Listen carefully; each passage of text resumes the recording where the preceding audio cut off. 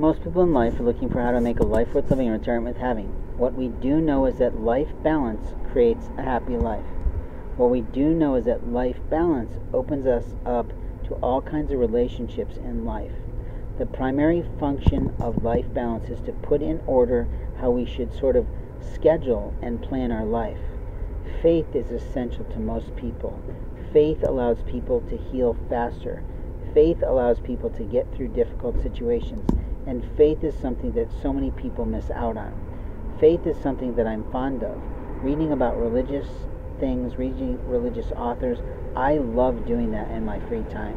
I don't have the ability to do that right now. I personally don't have exactly the patience, but I don't have a comfortable place to sit to do that. If it was me, I'd be putting myself snuggled in my bed or sitting on one of my comfy couch chairs, and I'd be sitting reading, and I'd be enjoying that. But at this time of life, I don't have a lot of time to do that, so I practice my faith with fervor. I literally use a faith fob in every decision. If you're in trouble with God, if you've pissed off the house of the Lord, you need to find a way to get yourself back to God. Back to God is not really a title that I talk about because the presumption is that you are out of the house of the Lord.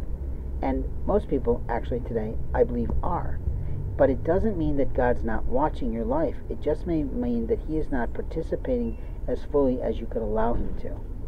Because He does give us free will. And free will says, I'm going to choose for me what's right for me. But sometimes we choose what's right for us and discover a little later it is nowhere close to right for me. Because you didn't think about how it would impact your family. You didn't think about how it would impact your events. You didn't think about how it would impact your business.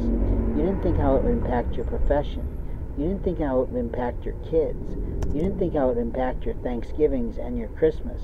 You didn't think about how a person who is great to get you into bed is going to be in the day-to-day of living, that they're not going to be the same person. People who court people are not the same people who wed people. And we know that. There's a funny thing that says on a YouTube video I watched recently that was really hilarious and really righteous. And it basically said, if you never want to have sex again, don't get married. Or get married. I monkeyed it up. If you never want to have sex again, get married. And it's sort of funny because people presume that when you're out on dates that the player is putting everything out there that they really are. They're not. They're putting everything out there that they can to make you intrigued, enticed, and interested in going to bed with them.